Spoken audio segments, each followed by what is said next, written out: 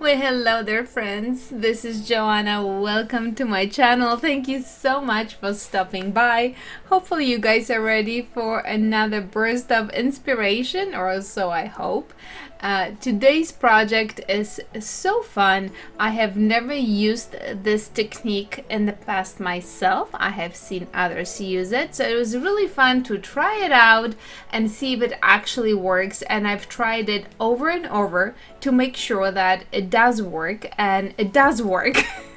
So hopefully you guys will totally enjoy this tutorial, and do let me know what you think of it. So with that being said, let's get started. So this stamp set has been a staple at my channel. I've used it so many times. I bought it from Simon Says Stamp and the name is Ornate background. It's so amazing. Well, so we're going to use the stamp, and I also have some white clay. So what we're going to do is we are going to squeeze that clay into the grooves of this background stamp. So you'll want to make sure that you really squish it in there. Make sure that you get all those teeny tiny pieces and crevices that are in the stamp. Now once you're happy and satisfied and you know that you got it all covered, we're going to take a blade and we're just going to remove the excess of clay from the top. Now you want to make sure that you don't go too crazy with it, because you don't want to damage your stamp. And if you're lifting any clay, as I did in just 1 second, you want to just put it back in there and shave as much of it as you possibly can, so you can see the image in the rubber stamp and the clay is just in the crevices. So it may take a little while, but just take your time, it's well worth it.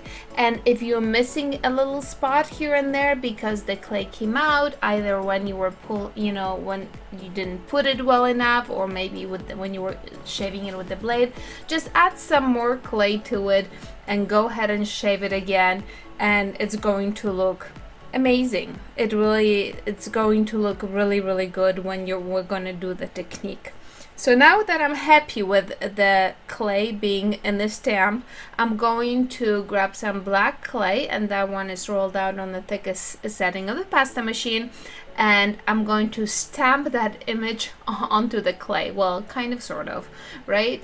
I'm placing it on top of the black clay, and now you want to squeeze and as much as you can, hit every tiny corner of that stamp to make sure that that white clay gets a nice transfer onto the black. And you can start pulling it up, and if you see that the white is still coming up, just go back in and start squeezing, and it should come off just like that. And if there are any pieces that are sticking up, don't worry, just take your finger or maybe some kind of a crafting tool and push it back down, and it should look just great. But look at that texture. You really cannot feel the texture. Of course you can't feel the texture, you cannot see the texture, but texture is amazing. So here you have it. I'm gonna try it again to make sure that it does work. And yes, it does work. The transfer totally works, and it is just coming out so darn nice. I'm so in love with it. Now it's time to start cutting, and I'm using this football shape cutter. And yes, I know the top is missing, but that's because I really don't need the top. I'm going to cut it off anyways, so I'm just shaping my own pendant here, and these are the shapes of the pendants today. And there you have it. It looks so pretty. My goodness, it really is so nice. So of course I want to try it with my scraps, and I used some pinks and purples from my past pendants, and I just want to see how they are going to come out. So the same thing again, I'm just placing a bunch of clay in my into the crevices of my stamp and shaving as much off as I can and filling in any gaps that are, or any clay that popped up. I mean, the same exact thing, and I cannot wait to see how this is going to turn out on black clay. So let's flip it over and see what we got. I know that this is kind of repetitive, but I really wanted to make sure that this technique works, and it totally works. It came out so nice, and I know I keep talking about the texture. The texture is just so amazing. You guys are going to love this, absolutely love it. And what a way to use your scraps. Alright, so now my pendants are baked. The one on the left is going to stay black and white because that's for my girlfriend who likes black and white. And the other two I am going to color with alcohol inks. So I have the Pinata Sunshine Yellow, then I have Ranger's Terra, Cota, and the Cranberry. I'm going to start with the Cranberry, and a nice thing about this is that now the clay is baked and I can really do the detail alcohol ink painting. So if you know, you can really get into those little tiny crevices, and you can make sure that your petals are one color and maybe the middle is a different color, and so on and so forth. So after the Cranberry, I went in with the Terracotta, which you really cannot tell that much difference, but I think it was a nice transition between the Cranberry and the yellow that I ended up using at the end. Now, if you're not comfortable painting just like that, or coloring, you don't even like it, you know, just put some color, some drops of alcohol on it, and it's going to look just as beautiful. And here is the yellow. Definitely, you know, brings this pendant to a different dimension. So fun. I absolutely love how this is turning out.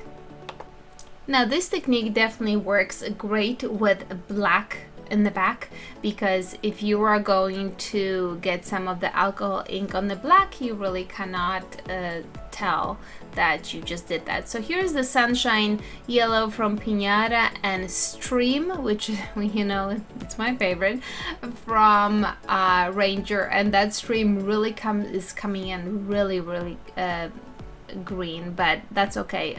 We're going to fix all that. And here I'm just doing the last touch-ups, and I let the pendants bake, but I'm sorry, dry. They already baked.